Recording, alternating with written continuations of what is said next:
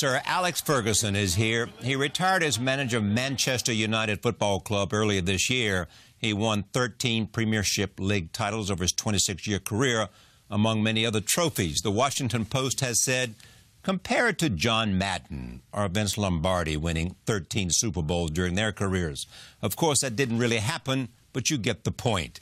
Ferguson's extraordinary success has seen his influence extend way beyond the soccer game that he loves so much. Harvard Business School devoted a case study to his leadership principles last year.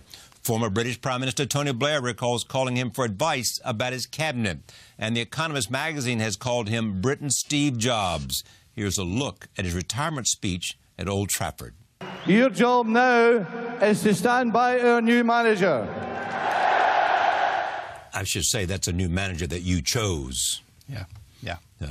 We had all the qualities. Yeah, but man, you left him in a very tough place to be. I mean, because you're following you. Yeah. You know, some would say that you don't want to follow the guy who follows Alex Ferguson. You want to follow the guy who follows Alex Ferguson. Yeah. You know, I want to talk about this, but let's just begin because we're sitting here at this point before an American television audience. Manchester United. Tell me about Manchester United. Well, I think it's such a romance, the club. I think that dates back, obviously, to the 1958 Munich air disaster. It created a lot of sympathy, which was justified because it was a young team growing. It could have been a great team, and all the players, I think the average age was about 21 years of age, and 8 of them lost their life in Belgrade and in Munich in that air disaster. But that was only the start of the story. I think the real story was when Sir Matt built a fresh team to win a European Cup within 10 years. And I think that created what Manchester United is today. It's got bigger, it's bigger and bigger. My first trip out to Taiwan in 1988, thousands outside the hotel, running about in the corridors, knocking on doors. And that love of the club has just grown and grown. What accent do I detect in your voice? I'm a Glaswegian. And you have a bit of Scots in you yes, also. Yes, I do indeed. I don't say it as well as you do, though. No. I've never changed my accent. I don't think... it wouldn't be your nature, would it? No, exactly. It wouldn't be your nature. Stay the way you are. Here's one thing you said. For a player and for any human being, there's nothing better than hearing "well done." Those are the 2 best words ever invented in sports. You don't need to use superlatives. Absolutely. Well done. Well done, yeah. But I think that there's always that area where people get carried away and use superlatives. Oh, fantastic, wonderful. I just minimise it to well done. I think the players get to know that phrase, and they know I'm satisfied, and they know I'm praising them to any level they want to take it. Well done. It's fantastic 2 words. When you arrived, I mean, you had been a player and a manager. When you arrived there in 1986. Well, it was a club, obviously, that my main philosophy really was with young players and developing young players. And Manchester United at that time did not have a youth system we should expect. Going back to the 58 Matt Busby Babes and all that. And I decided I must build a football club. And by doing that, then I had to work really hard at developing a youth system which gave me a stream of players continually through year after year and right up to present day, and it exists to this very day. Yeah, but think about this. I mean, just recently, today, when we have to make sure, you call it football, we call it soccer, just for everybody, for the sake of different references. We read every season of somebody going from one team to another. Yeah. Some team buying some player because they think that'll take them. Yeah. Well, there's the way that the game has changed in terms of television, satellite television, the money that's ploughed in by television, it gives clubs that opportunity. Even middle league teams are now spending 25 million in players. You know, at United we do buy players, but we also have this great youth system where they produce their own players. But the best dynasties always have some capacity. To create a dynasty is to create a system that will constantly produce new players, and a system that allows them to grow into their own. Yeah, absolutely. Time Time. It's the secret. And of course, with young players, not just do you can create your teams for 3 and 4, 5, 6 years, you also create a great loyalty.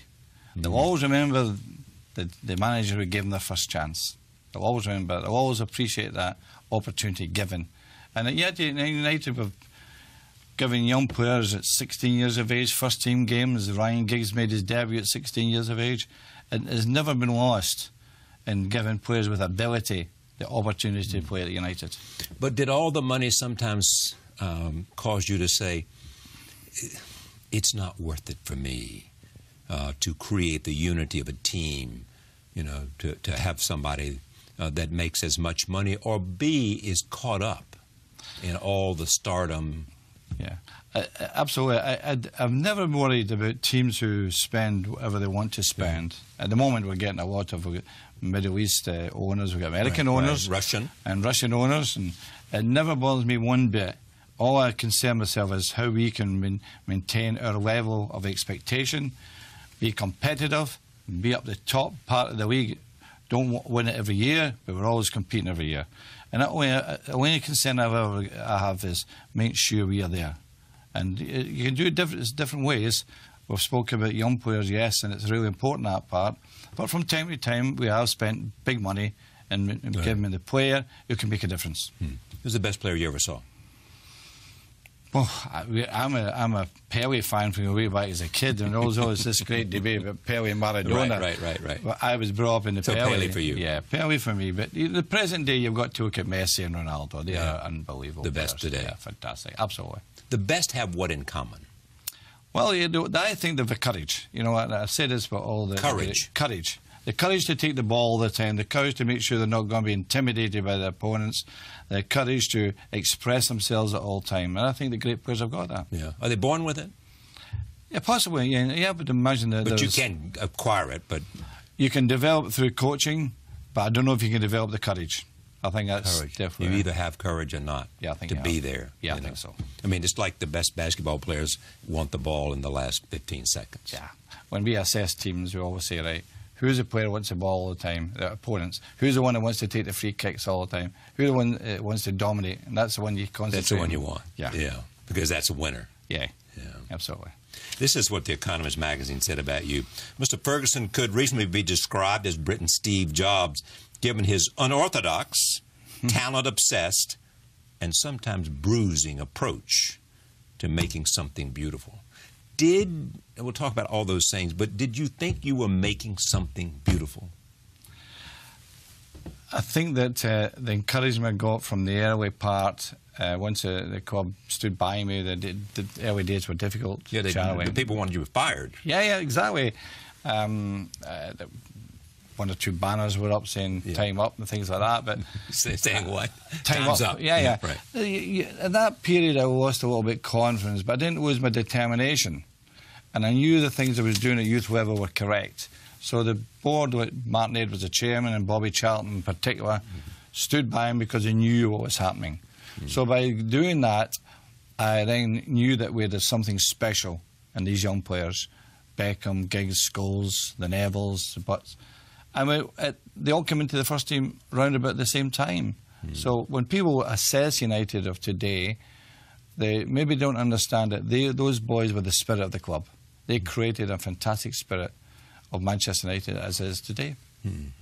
Here it brings me to Harvard Business School. This is a Harvard Business Review. You went up there and they developed a case study. Yeah. Now, what was the question? Generally, these things have a question. Was it... The main central point of the discussion was love and hate. Love and hate. Yeah. Do the players love me or do the players hate me? Was there a balance? And of course, there was also, many different opinions of that. I took the central position, respect. Yeah. And that's always look for, respect, So if someone said they'll either love you or respect you, you'd say respect every time. Yeah, absolutely. Yeah. I think that's suppose they said love or fear. Would you say fear? Fear. I think fear does come into in some respect, in the sense of when you lose your temper. I I don't hide behind a bushel in respect to the times I've lost my temper. But you know what? The quality I had was when I lost my temper, I never ever brought it back again. The next day was another day for me. Yeah, right. You finished. In other words, you just popped off and then. So they understand then. You didn't hold grudges. Never hold a grudge. It's really, really important.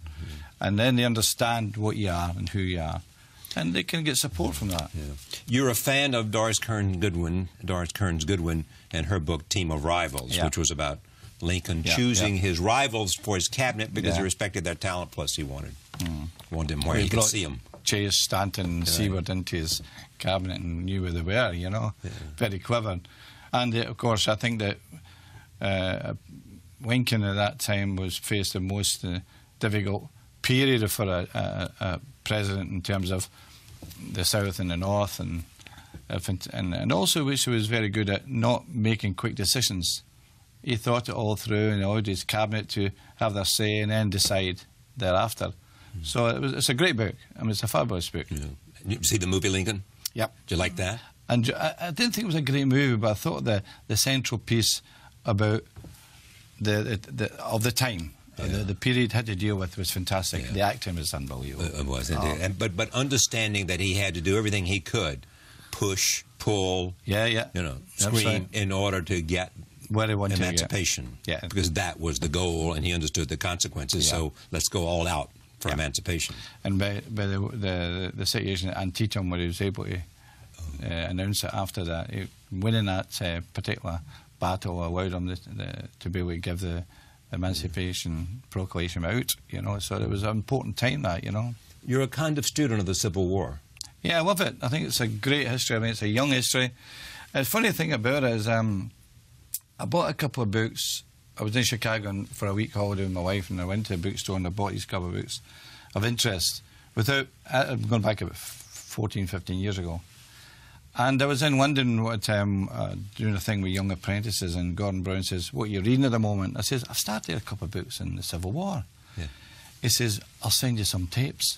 So he sent us a dozen tapes of the professor of Virginia University, Gary Gallagher. Yes. And I was playing in my car every morning, you know, going to work in that.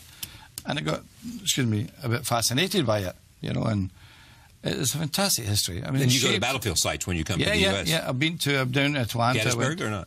Yes, Gettysburg, Manassas. Right. Yeah, I've been there. Bull Run? Bull Run, yeah. The first battle there were 2 battles there, of course. And I went up to Princeton to meet James McPherson.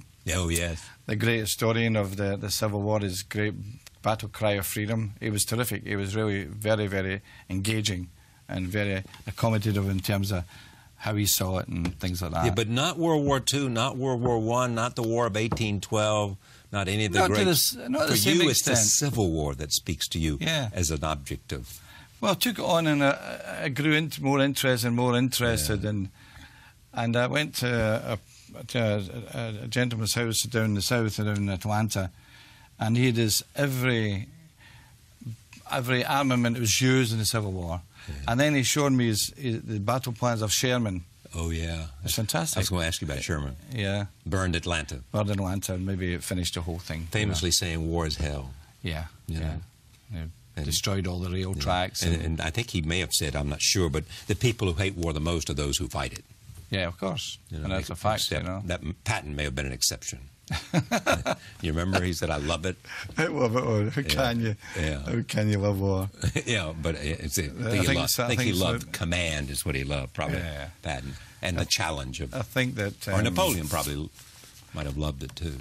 I think before you enter war into the army, you think it's it's great to join the army. But when you get there, I think going to these combats, I think it's different. It changes you. Yeah, absolutely. You know, you go in thinking, this is great. Yeah, and then you see what war can do. Yeah, absolutely. And devastation. The devastation. Comrades killed and all. I mean. And that's where you develop the idea, the most important thing in your world. You're not fighting for countries as much, you're fighting for your comrades. You're fighting for the people that you're next to. You know, that you've grown to be. Go through all the experience. So you go to Harvard Business School, and they want to do this case study about all of this and the question of love versus hate. And you come up with this thing called the Ferguson formula. A formula for leadership? A formula for what? Management? Well, I think leadership somewhere comes along. There's no question about that. How you control well, everyone says a bunch of millionaires, you know. And yeah. It's a fact you have to deal with nowadays. The money that's earned through football is quite extraordinary, and you have to control that part. And I think that there's certain things I would like to put across your people to do, not actually always to maybe make them better footballers, to make them better human beings, develop them as a character, so that when they leave me, they could go anywhere, you know. And I think that is really a really important part. Sometimes it's like education; it's not always about teaching them what history or mathematics. It's sometimes to inspire them to be the best they possibly can be. And so I you're think, teaching them life. Absolutely, I think that is really important. And you also be developing the character. You know that if you develop the right character, they won't let you down many times. So, you know, once they go in that football field, they're playing for all the things you've ever taught them. About the winning mentality, the determination, how to handle defeat is also just as important. And therefore you develop a group of people that are you. You can see yourself in them. You know, and I think I've tried to do that all the time. So every team member that plays for you, you look at him and see yourself. Not all of them, but I like to see myself in the ones. But if you don't, do you want... No, you keep developing. Everyone's different, of course. They express themselves in different ways. There are different types of talents, of course. And some, I would never have the talent they had as when I was a player. But I still had that determination to be successful and try my best. You and I talked about it. We had a meeting on Sunday evening, and we were talking about the idea that often the best players don't make good coaches or good managers. Yeah. Because they don't understand someone who doesn't have the same skill level. Yeah, it's a fact. That I remember speaking to Bobby Challen about that, and he was a manager at Preston North End, and he couldn't understand why the players couldn't understand him. Yeah. So he gave up on it, and he was honest enough to say, "Oh, this is not for me."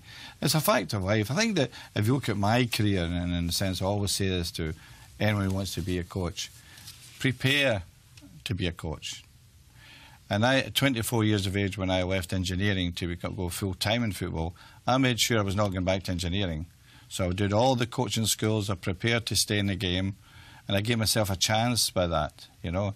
And I was an average, or good to average player, could score a goal, that type of thing. But I wasn't a Bobby Charlton or a Messi or Ronaldo, obviously.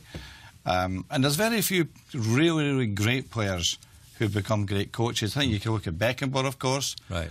He won the World Cup with Germany as coach. Cruyff was a great player and won many trophies with Barcelona. Other than that, I can't think of the really great players who maybe don't want to be a coach. Would it have been for you impossible to manage anywhere else? You couldn't go somewhere else, no matter how much money they offered you, no matter what the opportunity. Or you might have, for the right circumstances, to prove to yourself that you could do it again. Somewhere else. There was one or two offers came along at my time at United. But I always come back to this point. Why would you leave United? Where is the bigger challenge? Yeah. And the thing about challenge is this. Once you've won something, you can't live in that. Yeah. No, not at Manchester United. You've got to win the next one. And that's a challenge. Creating that, maintaining that consistency of winning, which is a mentality that, you know, I've had. Once every time we win the league, celebrate the night, next day is another day for me. Where are we going forward? Yeah. And so therefore, when clubs came to me and offered me jobs, I thought to myself, where is the bigger challenge? Creating history at United, or trying to create somewhere else where I have to start again and build on all the philosophies I had when I first came to United. So stay at United. Stay at United. Let me talk about these principles that are in this article and what's called the Ferguson formula. First one, start with the foundation. What does that mean? Well, the foundation is starting with what you believe in. I believe in building a football club rather than a football team. I can understand coaches who concentrate on the football team because it keeps them in a job. You know, it's a result industry. You always look at the Paolo Di Canio last week 5 games or 5-6 games into his first season at Sunderland, they allow him to spend £19 million and then sack him. You know, to me, it doesn't. There's no evidence that's going to bring success. Yeah. There's no evidence. So, by building a football club, I wasn't interested in losing my job because of my results of the first team. I knew I had to do a job in terms of building this football club. So we worked really hard with the youth system, making sure we had a solid foundation that would hold its fort for years and years. So when you see a Manchester United team and we got to a position where I could plan ahead. So I could see 3 years ahead where this team was going, knowing that I had certain players coming through the youth system would support the youth teams all the time. And could step into the role that you had defined for them. Yeah, absolutely. Yeah. Okay, the second point you say is dare to rebuild your team, which is what... Now, when you mean by that, you even though they may have, a team might have another great season ahead of them, if in fact you know that to have a good team the next year and the next year and the next year, you got to rebuild, even at the sacrifice of say, winning? Well, the horrible part of the job really is when you have players who have been with you for years, and the evidence is always in the football field, you know. And my job is evidence is always on the field. So when you see a player, and then you see the level just start to dip, there's no point waiting another 2 years. You know, you hurt him more than you hurt yourself, because he'll not want to recognise that the day has come where he's had his time, you know. And having to say that to a player and make the change is very, very difficult. But you can only do that if you have the system where it can fill the gaps and then rebuild the teams as you go along. And over the years, we've probably built maybe 5 teams, you know, through the consistency of being there as a manager and the continuity of the youth system, and the players that you have are not going to last. Even the ones we buy are not just going to last for 2-3 years. You want them to be lasting 6, 7, 8 years. So buying a good age level, maybe 23, 24, is good ages. They've had experience maybe somewhere else, but they've got plenty of years left in them. So you can build a continuity of team. But what's important here is that you got to be ruled by your head and not your heart. Oh, absolutely. You have to say to, you know, absolutely. I see it, and it's gonna, you know, better go now. It's a hard part. Even though that person may have helped take you to the best moments of your life. Absolutely. You rode on his shoulders. Absolutely. It's a horrible part, as I said. You treat them like family, you know, and then when it's because it's your family, it becomes even more hurting in the sense that you've got to say, well, son, I'm sorry, you know, that, you know, you won't be regular, but you can get a career elsewhere, you know, at a different level. And that's happened a few times, but it's not an easy thing, an easy situation. Not an easy conversation. No, it's not. Yeah. Then you say you got to set high standards and hold everyone to them. Absolutely. Every training session, intensity, expectation, the level of concentration will always manifest itself on a Saturday. You know, and that's what we look for at United. And we never had I never envisaged having a bad session in terms of their training. We always make sure the players were completely concentrated on the training sessions had purpose. Absolutely. You knew exactly what they were going to be doing in order to get ready for Saturday. Yeah, absolutely. Yeah. The other one is that never, I believe in this one too, never ever cede control, ever. No. You got to be in control. Yeah. Well, the point I'm making about, you're dealing with very young and rich young men. Yeah. And I always say to the directors, the minute a player becomes more powerful than the manager. More what? More powerful than the manager of Manchester United. It's not Manchester United. Yeah. You've lost control of the whole club. So I always made sure I was in control, because they knew who the manager was. They always knew who the manager was. Your word was law. Yeah. If you want to put it as blunt as that, yes. But you don't necessarily need to use power in that situation. The control is just nice. That they know who the manager is. They know I'm going to make the decisions. They know they can trust me, which is really important. Trust. And they know that I've got the ability to adapt to change, and they've seen that many times over the years. And I think these are important parts of being in control of footballers. And what does this mean? Match the message to the moment. The moment that we look for is the result industry, that they're aware that this game, every game, is about winning, you know, and we try to get the message across. This is a moment where we have to win every game. The expectation is my high expectation of you is to win this match. But to come back, you know, to be able to say and to find within yourself, when you're that far, you're that close to defeat. Yeah. You know, and someone has said, you know, it's a bit like the hangman's noose. Nothing concentrates the attention like. There must be a moment where they realised that, listen, their character has to be come through here.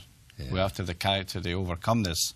I mean, we've had some great moments of being behind at half-time and winning games late in the game. You liked that, didn't you? Oh, I love that. I love that. Well, I'm a bit of a gambler that way because I always say to them at half-time, be patient. Yeah. The last 15 minutes, throw the kitchen sink because it's worth the gamble. You're going to lose the game anyway. Yeah. And there's nothing better. You get in that last 15 minutes and actually win the game, and the fans are going out the ground singing all their heart out. The dressing room is a fantastic place to be. So, yeah, comebacks are wonderful. Okay, prepare to win is obvious. You've talked about that. Rely on the power of observation. Yeah. Well, it's an important part that people don't recognise, actually, by using your eyes. And I remember it first dawned on me that I had a young coach at Aberdeen who said to me, "Why am I here?" Yeah. And I says, "Well, what are you talking about?" He says, "Well, I do nothing. You do everything." He said, "You shouldn't be doing all the training sessions. You should be in control of the training sessions." And let me get on with it. And I said, "Oh, no, wait a minute. No, I'm not for that." He said, "Well, I think you're wrong." And we had an old trainer there at the time, Teddy Scott. He was a great old man. He says, "Boss, he's right. He's dead right." So I said, "Let me think about it." So we gave it a try, and it worked. And amazing what you're actually watching and seeing the players' habits, even seeing the little defects in their performance and their habits. And you could see sometimes that he was not quite right today. I wonder what's wrong with him. You know, and there could be a million things. And that observation I've carried through all my career, and I've used that really well. You know? You have to. I have a theory that you really do have to make sure that you're in the moment, you know, because if you're only in the moment can you see with great focus. And you always have to ask yourself, what is happening here? Yeah. What is going on? Yeah. Well, that's the power of observation. Yeah, exactly. Absolutely. Right. That's a power of observation. You don't take your eyes off, and you by doing that all the time, you increase your ability to see things happening. Yeah. You know? And people sometimes say things that's not quite where what they're saying. You got to listen so carefully. You know what they're really saying, even though they're not using those words specifically. Yeah. You know what I mean? Yeah, of course. Yeah. And then there's never stopped adapting. You constantly have to change. Always. I mean, if you look at United today, their training ground at Charlie is fantastic. Yeah. There's only one thing they don't do in United training ground is do operations. Yeah. They've got MRI scans, CAT scans. Right. They can do dentistry. They can do the podiatrician. They can do all sorts of things. And that was one of the things that I really bought and embraced through our chief executive, David Gill. I said, you know, that what you want to make sure of this club, David, is that when a player is here, he sees the best facilities, and we're always adapting and improving. Yeah. Sports science, for instance, about 10 years ago, our doctor came to me and says, you know, I think we really should be thinking about sports science. Yeah. I says, well, tell me.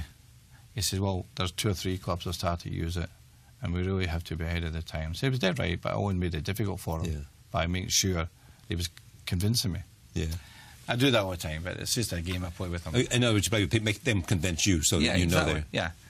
And then we got this sports scientist, and he then built his team around young men, great ideas jumped out of their head, great energy, and it's taking United up again, you know. And I always say that to adapt, you only adapt if you're going to even put 1% improvement of progress, and it's always a way to look at it. And every year we're at United adapting to different things all the time. You know, it's quite amazing. Let me talk about some of the great players. Ryan Giggs, you've mentioned. Oh, yes, wonderful. At 13 years of age, he was actually training in Manchester City when I went to his house, and it got to a level. Yeah, you know, you and I talked about this the other night. This happens in sports in terms of basketball coaches recruiting these young kids because they go there very early when they're 13 and earlier. Yeah. And you said to me, you got to get to their mother. The mother. So we got to a level where my assistant, Miss Archie Knox, and myself were going up every second night to his house. And it got to a level when Ryan's mother says, "Will you be back on Thursday?"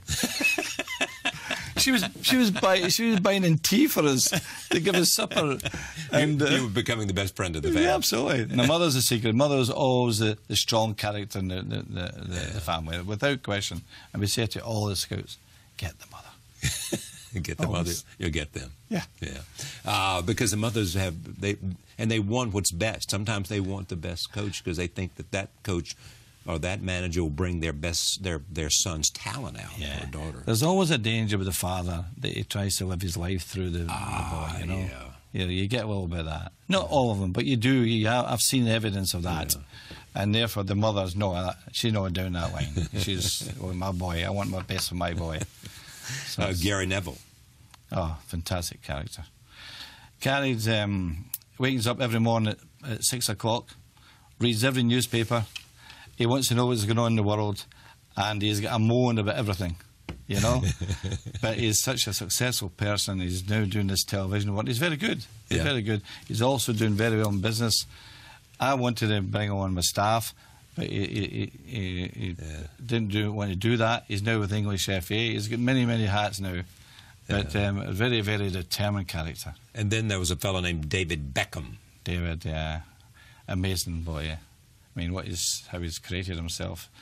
He's an icon for young people. He's fantastic. Yeah. I mean, he's a wonderful model. How did he do that? Well, he'd always a lovely smile, you know, and he'd always present himself well. But as a young kid, when I got him at 12 years of age, his great desire was to be the best footballer. He was a fantastic trainer, practiced all the time. At night time, he'd come back with the schoolboys and practice with them. And he was in that collection along with Giggs and Scholes and Nevilles. And then, of course, his life changed when he married the girl from Spice. Spice, yeah. And his focus changed. What did it become? Well, he got drawn into that celebrity status, you know. Yeah. And for me, I'm a football man. I'm a football man. It wasn't my... So you had to go to David and say... Yeah, he was to focus, and so there we transferred... So what did you do? I mean, did you go... Tell me what you'd said to him when you believed that he was becoming more interested in celebrity than football. I just think it went over his head. I don't think he could listen. I always remember in the coaching, he says, I'm in love, and well, there's nothing you can do about that, you know, and therefore it was to focus, and we sold him in Real Madrid. Yeah. He did well. The thing I couldn't believe, they goes to LA Galaxy. Yeah. I couldn't believe that. I couldn't understand that. I would never allowed him to do that, you know. Yeah. If I was going to let him go, I was make sure he'd go to the best, and Real Madrid are the best outside United. But he's reinvented himself. He goes and plays for the English international team after a couple of years. He goes and plays for AC Milan in the European tie. Then last year, he plays for PSG in the quarter-final European Cup. He's unbelievable. He really is. And good, well done to him. I mean, you can't argue with the status he has in life. Yeah, now. but would it have been better if he stayed at Manchester United and still had all the celebrity? For me, it would have pleased me more to see him being a great, great player, you know.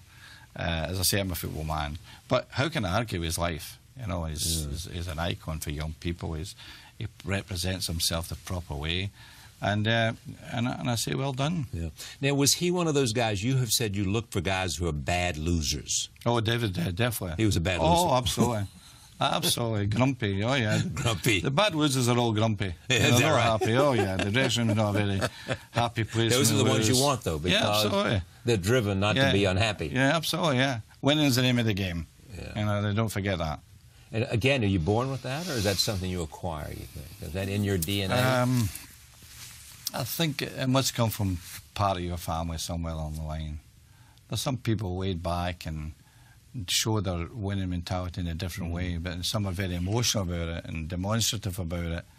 And David was very demonstrative as a young lad and loved winning. But I think it must come from somewhere in the genes. You've given advice to Tony Blair, even about about strategic and how to handle people. Yes? Yeah, I've used to have some nice meetings with Tony down in number 10. Yeah. I always think of Tony being the best at question time. I loved him in question time. Yeah. He destroyed those boys across the path there. You know, he was fantastic. You like the competition? I love to see him in that, yeah. And we spoke about many things. The one thing I always said to him about the election time about canvassing, why don't you take a physiotherapist with you? But the other thing that's interesting me about you is that, the sense of mission.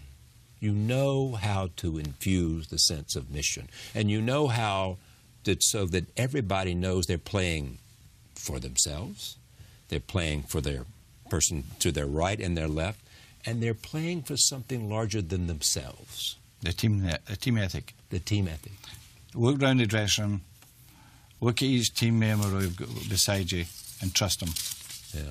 And that's the essence of a team, that they can understand the qualities and the failures, the weaknesses of their teammates. And understand accountability, too. Yes, absolutely. So if you look at a game of football, I always think you need maybe 8 to win the game. Yeah.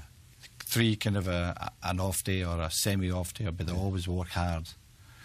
And the players recognise that, and they'll do that little bit extra to make sure they get winning. Yeah. And the next week it may change round, of course, but that's it. The essence of the team is to understand and trust each other, and to trust me. To trust you. Yeah, absolutely. In other words, trust your plan. Trust your strategy. Yeah, trust absolutely. My team selection. Yeah, team selection. Which is always difficult because I have to maybe leave 5, 6 players out each week. Yeah. And I always bring them in individually to explain to them why they're not playing. And it's not easy because they all want to play. But next week they may. So what would you say to them? Give me a speech. I say to them, I could be wrong. I'm picking a team. I could be wrong. Yeah, I always say that. I could be wrong, but I think it's the right team for this game. And on other occasions, I'm maybe picking a team for 2 or 3 weeks ahead. So maybe leaving out an older player for that occasion. And I would say, look, just get yourself ready for 3 weeks from now. You'll be playing in that game. And so therefore you're giving them a boost. And something to look forward to. Yeah. Not playing tonight, but I'll be playing 3 weeks from now. Yeah.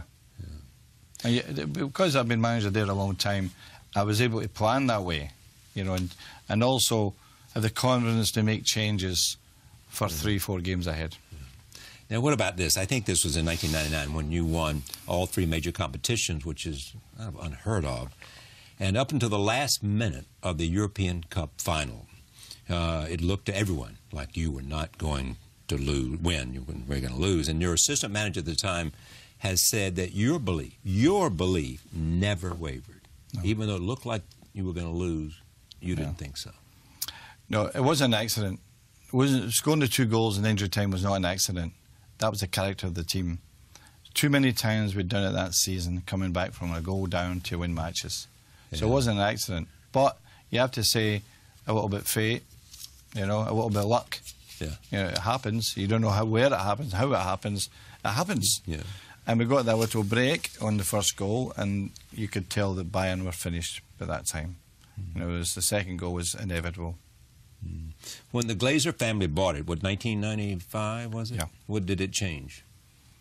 It changed nothing, Charlie. Nothing. Not a thing. Obviously, when a new owner, see the misconception about the Glazers buying the club, and it created a sort of hostility with different factions of Manchester United supporters. Because a single member was owning the club. They forget the minute it became a PLC, someone was going to buy it. Somewhere along the line, someone was going to buy that club. The Glazers did that, and in my time with them, they've done nothing but support. Very strong, single-minded people, but always supportive of the manager and the things that are happening in the club. They've been very good. And I've absolutely no hesitation in supporting the way they've gone about their job. Very low key, very seldom, never give me a phone call.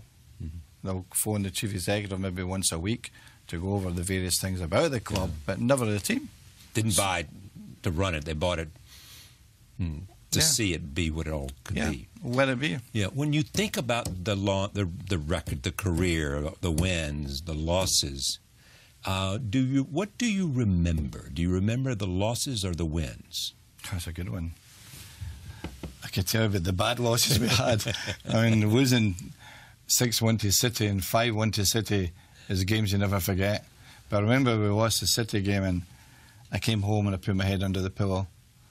I was, and my wife had been under out. the pillow. Oh, absolutely. I was going nowhere. And my wife came in and says, "What's wrong with you?" I says, "We lost 5-1. She says, no, you couldn't have lost 5-1. You know, it was a bad one, you know.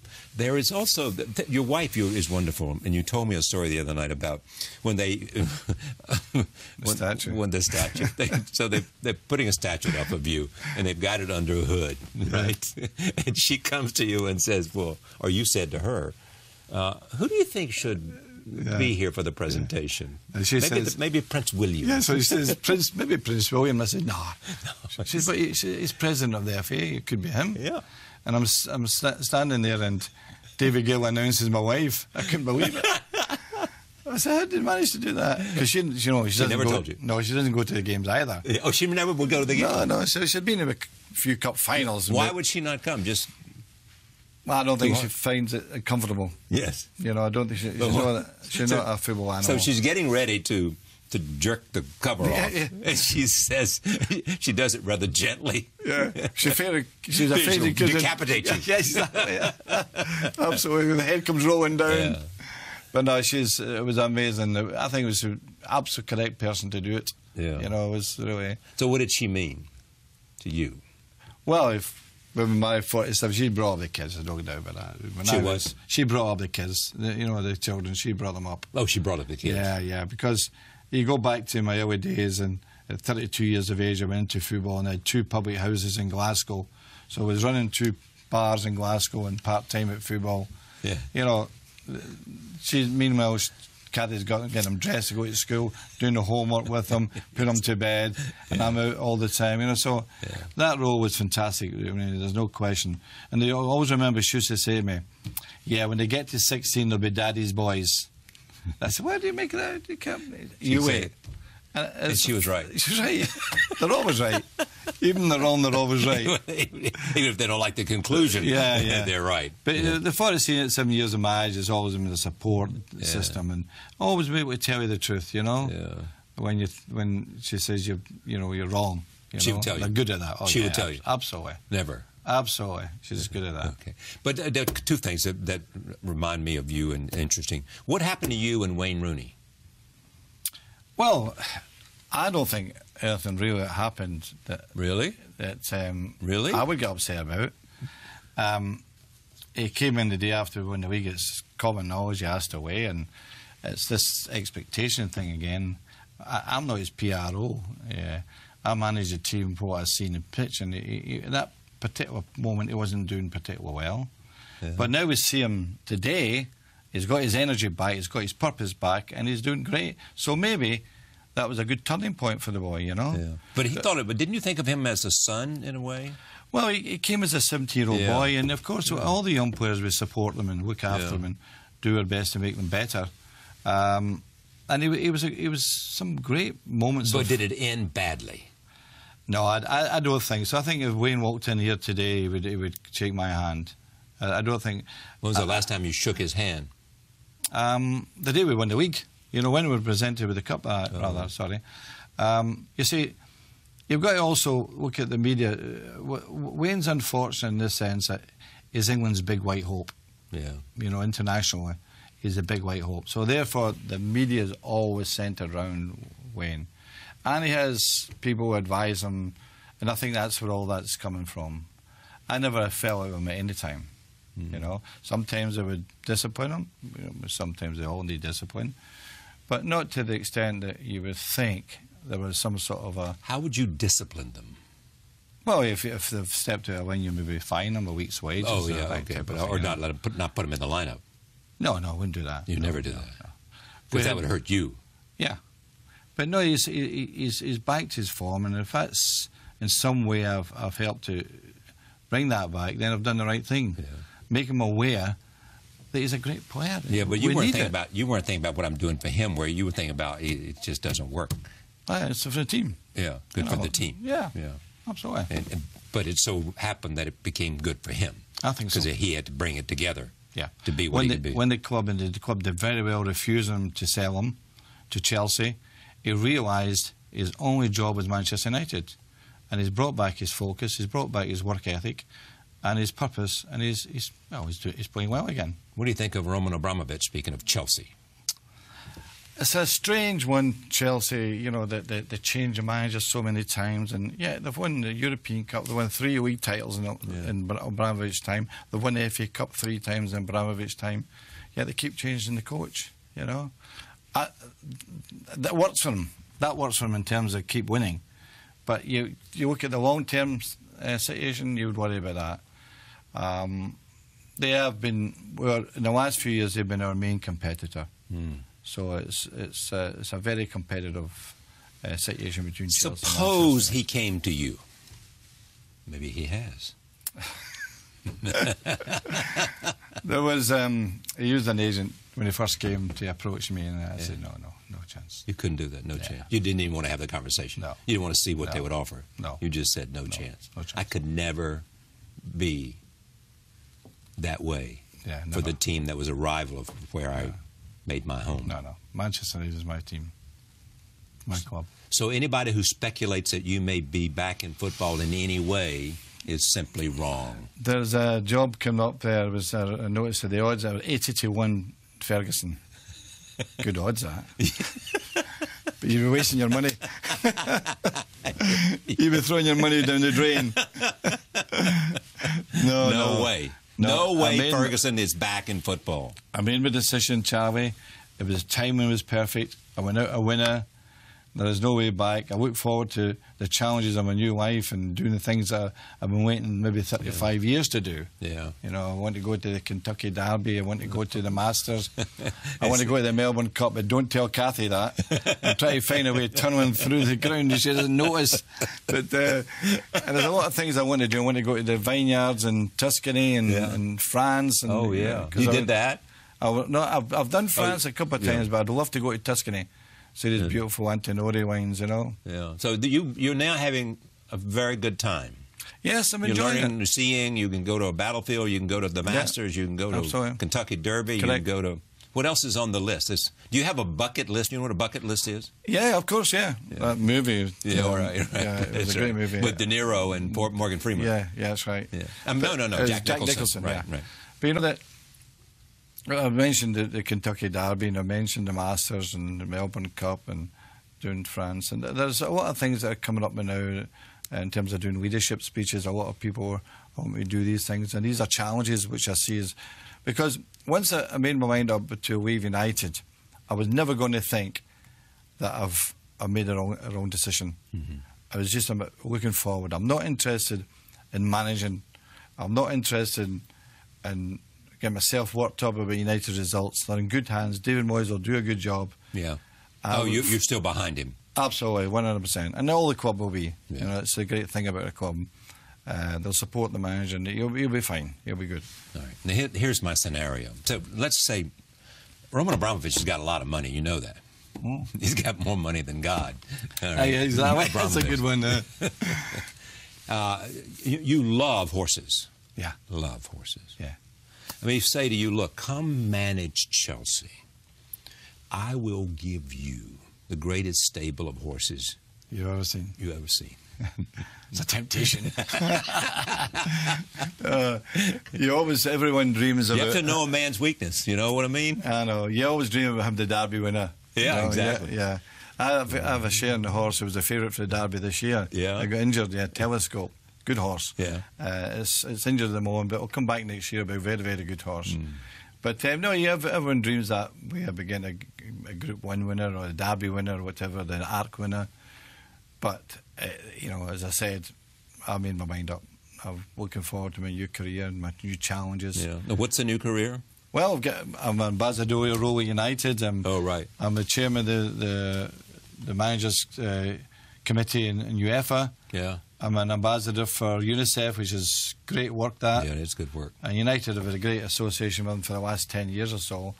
I've been down to South Africa and seen these poverty of children, also child prostitution in Thailand. I've seen all that. And you know that the work at UNICEF do, they need support with that. They need funding, of course, but you see the work they're doing, you know it's really worthwhile stuff. And I've quite enjoyed doing that with them, and it's a challenge, you know, it's a different type of challenge. You're a big Labour Party man, aren't you? Yep. Yep. Never change that either. I won't change that either.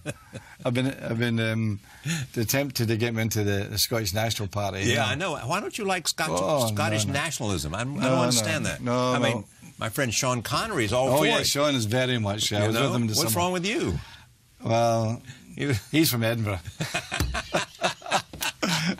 But, no, I was brought up in a socialist background. My father was a socialist, my mother was socialist.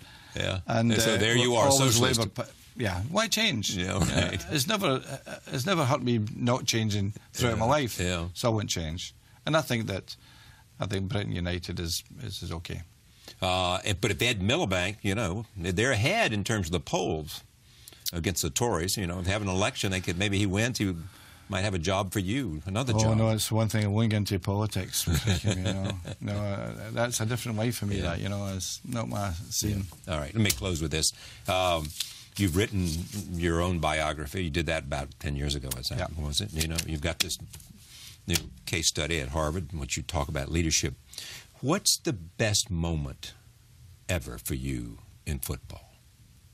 Well, the best moment has to be Barcelona, of course. I mean, that was the trophy I never won. This was always a sort of an albatross around my neck. Yeah. And winning that particular night and the way we did it was, you can never forget it. But I think that to encapsulate my life is to have 27 years at Manchester United as a feat, as an achievement. The continuity and the consistency that I created there, and going out to the top, you know, I can't ask for anything more. That's, for me, you know, I've achieved everything I ever wanted to achieve, and I've gone out a happy man. Thank you for coming. Thanks, Charlie. You've been great. Sir Alex Ferguson, thank you for joining us. See you next time.